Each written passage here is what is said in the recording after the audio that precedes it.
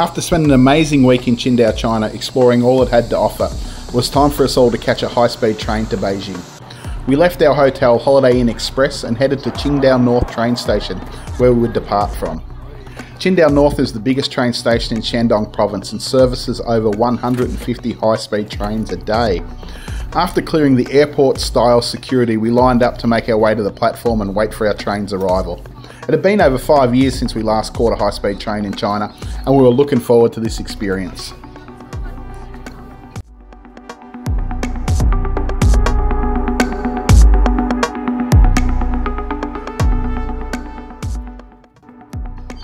Once on the platform, we all lined up in an orderly manner waiting for the train to arrive. But I can tell you that once the doors opened, it was a free-for-all, with people trying to jam in as fast as they could, finding their seats, finding places for luggage, and getting comfortable as the train pulled out of the station. The train skirted around the outskirts of Qingdao as it accelerated towards its capacity of over 300 kilometres an hour, and we were off, heading for Beijing.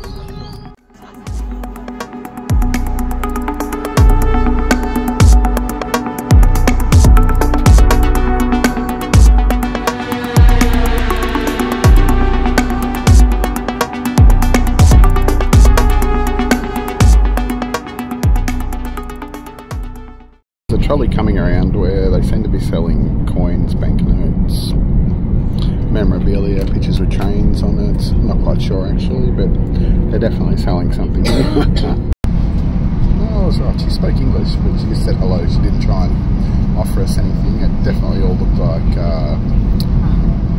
memorabilia of some type for China, so I'm not quite sure. She didn't try to explain it, so.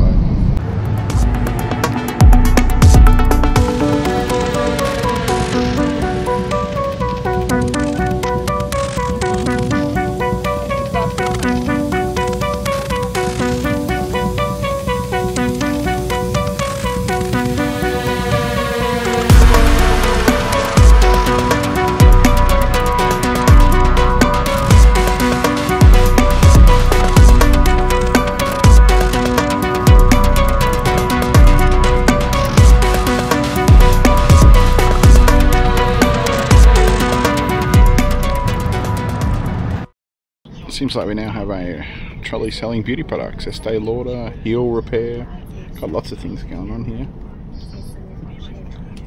China Rail is like flying on an airline. You get offered plenty of things. I feel like I'm in a shopping mall. Yeah.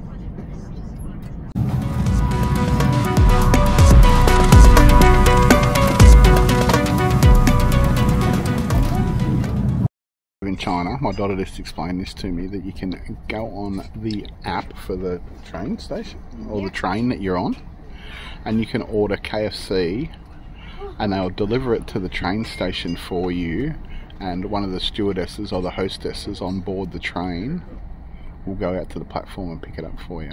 How amazing is that? Just getting some takeaway delivered. Takeaway delivered. KFC. Oh, I'll give it a go. How come they're not for that price?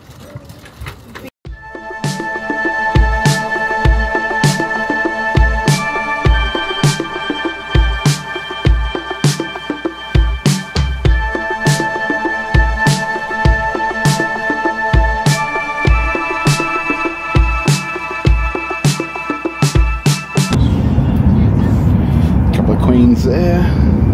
Couple of queens there.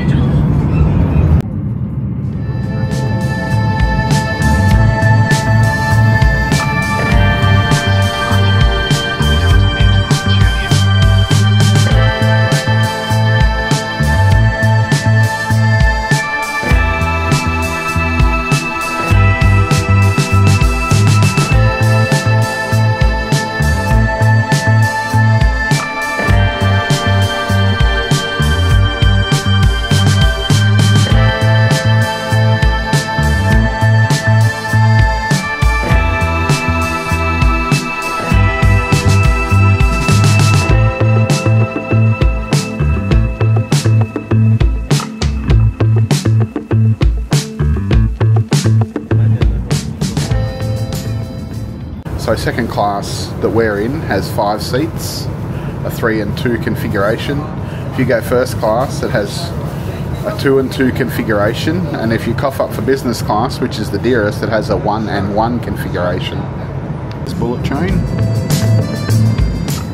I think I've stumbled into some sort of buffet car, possibly here. Seems like there's possibly food for sale and people buying things, but I'm not quite sure because they don't sort of offer it to you much when you speak English and not Chinese.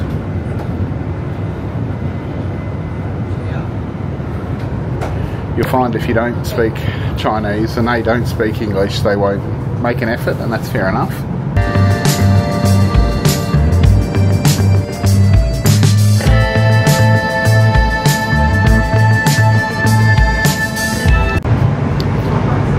We are literally belting across the countryside here.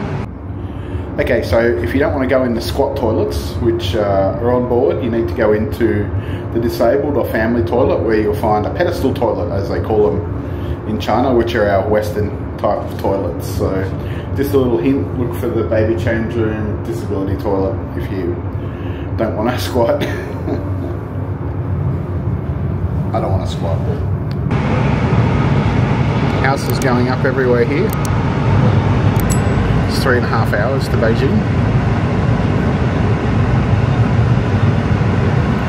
We're about to stop, well, next stop is Jinan, which is the capital of Shandong province, which is where Qingdao is. We'll also find a hot and cold water dispensing machines on here, which is great. If you've got a cup of noodles that you want to bring with you, or even if you just want a cold drink, bring your water bottle, you can fill it up along the way.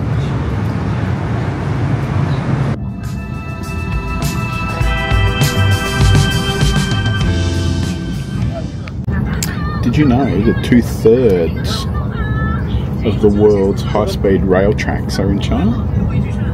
I didn't, but you do now. I could have guessed that. Because I'm the father and I'm here to educate. Oh, totally, absolutely.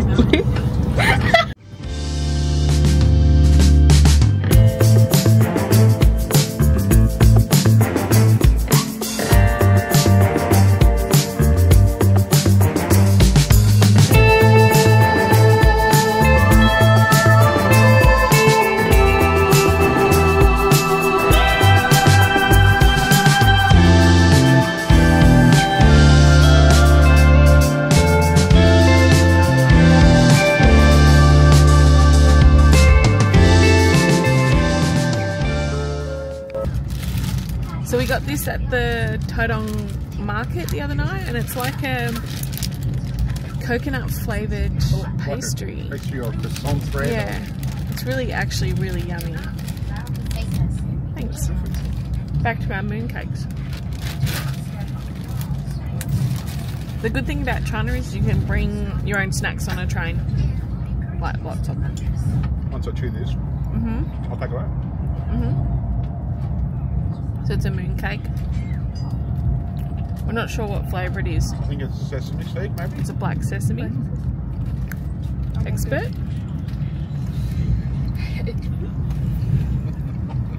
Oh, you didn't have to eat it, I was just getting you to have a look. What's it taste like, Mark? I don't really like it. Pastry and black sesame. I'm going to be honest. That's okay, it's not as good as the one that we had the other day. Oh, it's really nice. Oh, it's sort of fruity too. Fruity? It tastes fruity. I think it might have some mince fruit in the bottom of it. Anyways, you want to try? It's just black sesame seed. Do you want to try those? What is it? Black sesame. Okay. They all different? Yeah. Oh, that. Right. I tried mooncakes. Yeah. Okay. Got a bit of mince fruit in the bottom of it. I didn't like it. It's okay. Not horrible. Okay. Nah. No.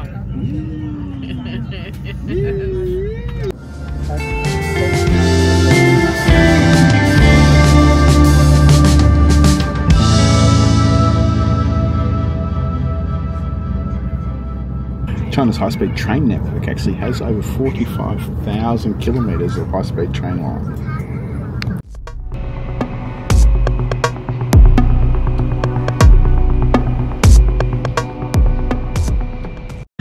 The longest high-speed rail line in China runs from Beijing to Kunming, which is 1,710 miles of high-speed rail. High-speed rail is classified as anything that goes up between 200 and 380 kilometres an hour, and China has tons of it.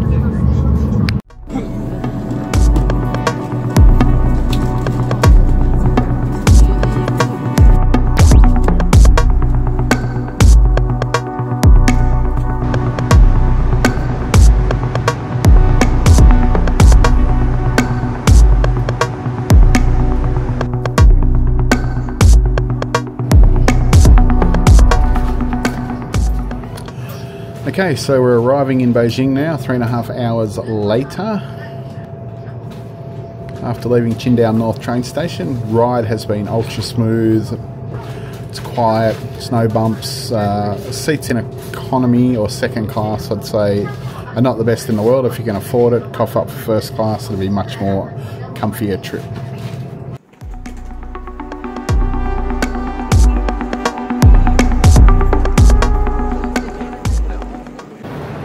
Quite the scene here at Beijing Southern train station. Just got off our train from Qingdao. We'll just wait for a bit of the crowd to clear away down here. As you can see, there's people everywhere.